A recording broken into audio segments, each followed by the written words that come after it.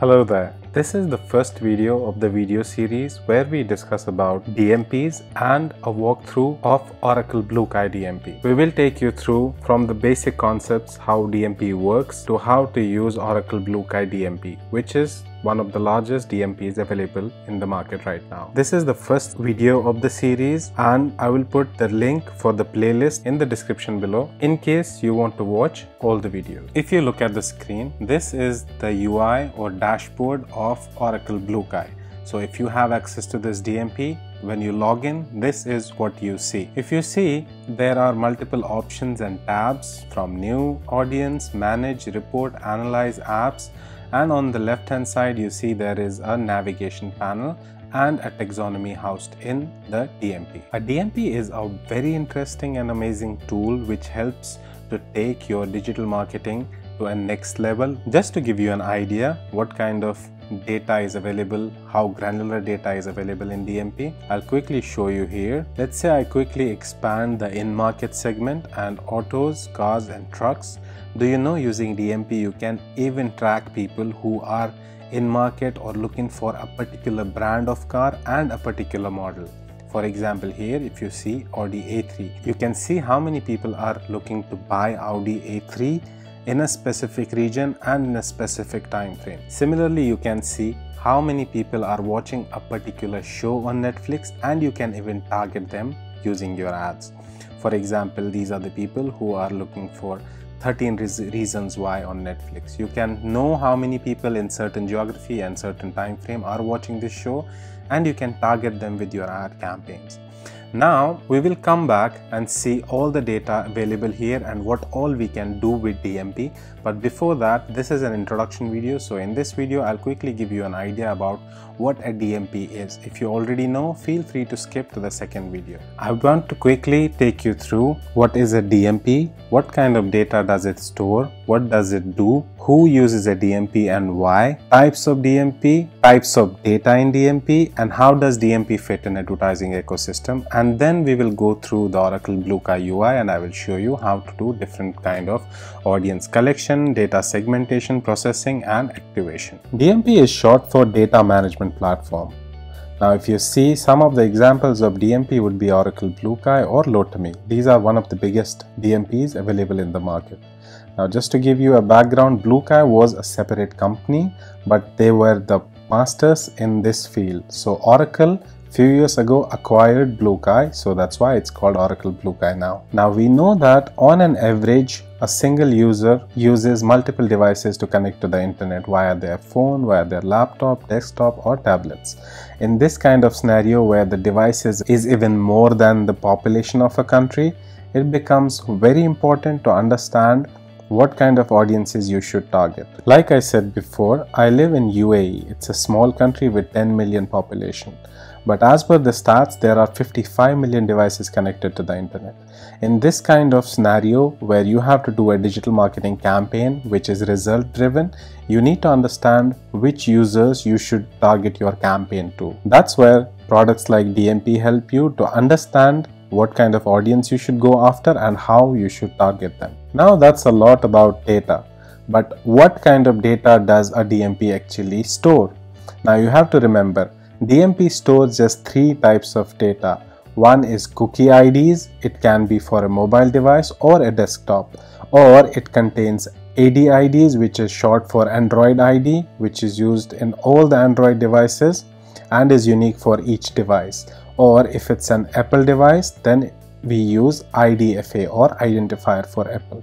So these are the three types of device IDs a DMP stores. That's all. All these are device IDs. That being said, whenever we say a user, the reach number of users in DMP, it actually refers to the devices, not an individual. Now that we know that what kind of data a DMP hosts, it's important to understand that what a DMP does with this data.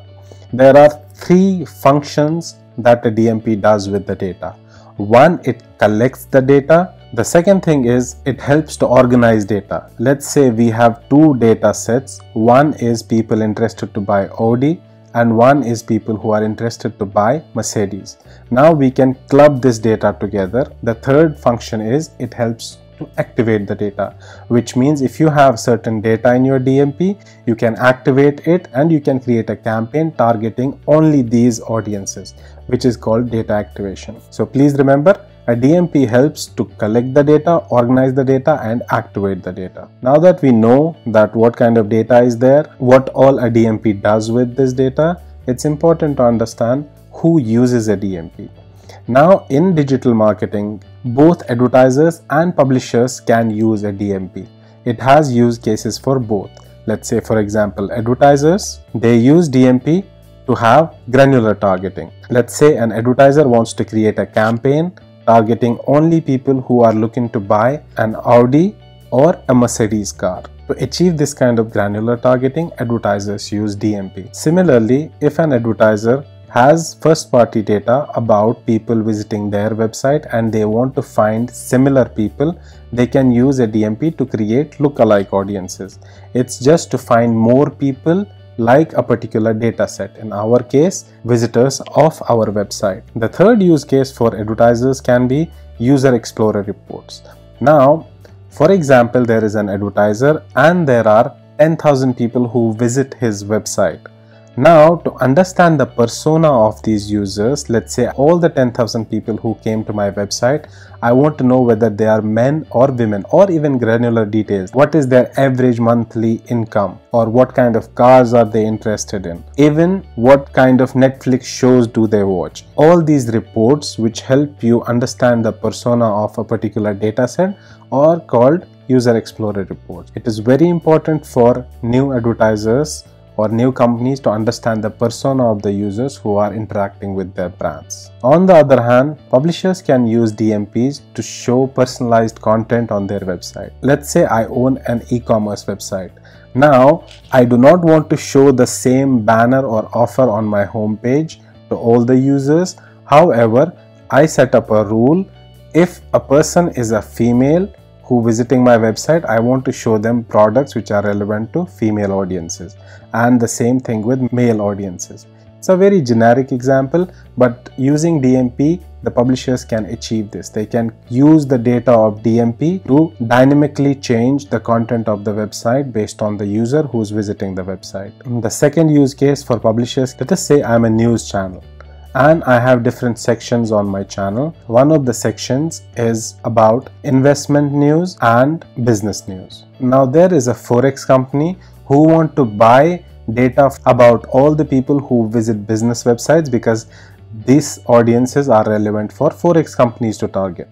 Now I can use DMP to collect this data and sell it to the advertisers using DMP without disclosing any PII about my audiences. So that will be how publishers can use DMP to collect this data and sell this data. Like advertisers, publishers can also use data to do user explorer reports to understand the persona of the audiences who is visiting their website. Guys, there is honestly more use cases which will be clear to you when we actually see how to use Oracle BlueKai, but for now, this is more than enough to give you an idea that who uses a DMP and how. Now that we know that what DMP is, we know what kind of data is there, we know what does a DMP do with this data, and we also know how advertisers and publishers use this data, it's important to understand what kind of data is available in DMP.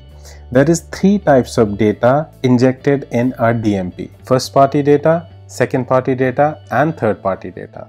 Now you have to understand all of this data is again device IDs like IDFA, ADID or cookies, but it's classified into first party, second party and third party based on how this data is injected in a DMP. I have tried to create this slide with the examples to make it clear. Now the biggest chunk of data available in DMP comes from third party data. Now DMP, in our case Oracle BlueKai, has partnership with thousands and thousands of websites and data owners, where Oracle has a direct deal with them and buys data from them and injects in their DMP. Now after this data from third parties is injected in DMP, it's available to all the DMP users where they can use this to target this data. Some of the data partners of Oracle BlueKai is Visa, Netflix, Booking.com, and thousands of other companies. To give you an example of how this data can be helpful for advertisers, now let's say Visa provides all the information to DMP. For example, if I use a Visa debit or credit card to usually purchase food online. Now Visa passes my device ID to Oracle BlueKai that this person uses his Visa card to usually buy food online. Now a food delivery company can target me with their app install campaigns, anticipating that I might install their app and use it to order food online. Similarly, if I go to Booking.com and I book a ticket to Amsterdam, Booking.com will pass my device ID to DMP, and this information can be very helpful for hotels and car rental companies in Amsterdam. They will start targeting me because they know I'm flying to Amsterdam. Now this is just to give you an idea that how Oracle BlueKai has partnered with a lot of companies to collect the data and provide it for advertisers to target them. As mentioned, this is the largest chunk of data available in DMP and is termed as third-party data. The second-party data is when publishers who use DMPs to collect the data and sell it through DMP. Now I as an advertiser can reach out to Gulf Business and tell them, can you sell me the data of all the users who visit a particular section on your website? Now Oracle as a company does not have any tie-ups with Gulf Business, or they cannot sell this data to anyone except Gulf Business wishes to sell. So me as an advertiser, if I reach out to Gulf Business and ask them that I want to buy your data, we can complete this transaction through Oracle BlueKai DMP, and this model of data selling and buying is called second party data pool. This one is probably the least used data injection method in a DMP. The third type is first party data. So if I subscribe to Oracle BlueKai as a DMP, let us say I am a hotel. So I will have a lot of first party data about people who visit my website and people who use my app to book rooms, and I will also have information in my CRM about people who directly walked into a hotel and provided their username, email address. So what I as an advertiser can do, I can host all of this data in Oracle BlueKai. I can inject it there. I will go to Oracle BlueKai, generate pixels, put it on my website and app, so that any visitor who visits my website and app, the cookie IDs and the device IDs are collected in Oracle BlueKai.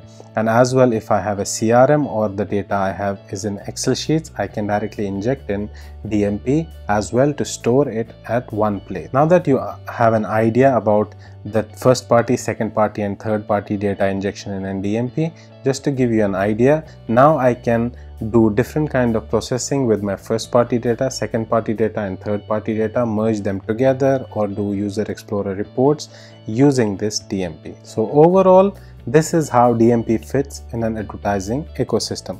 Let's say I am advertiser A. So if you look at the left hand side, in my DMP, there is first party data available which I injected from a CRM or an Excel file. I have also placed the DMP tags on my website and app. Then there is second party data available in the DMP marketplace as well, where I have an option if I want to buy.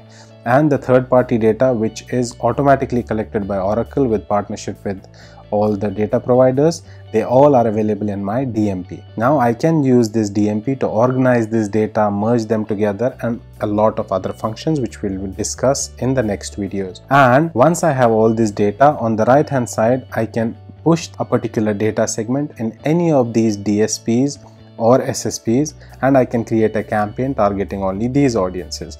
For example, I want to target all the people who visited my website as well as people who are looking for hotels in UAE. I can merge this first party and third party data segment in DMP, push it to my DV360 or any of these DSPs, and while creating a campaign, I can target that campaign only to this audience segment. In this way, I can merge together data from different sources and have a very granular and targeted campaign to reduce the ad spend and the spillover and have a very targeted campaign with better ROI. Guys, that's all about the introduction of a DMP. In the next video, we will discuss about how to perform different tasks in Oracle BlueKai UI. I hope this video was helpful. If it was, please like, comment and subscribe to my channel. It is free and you can always change your mind. I will see you in the next one.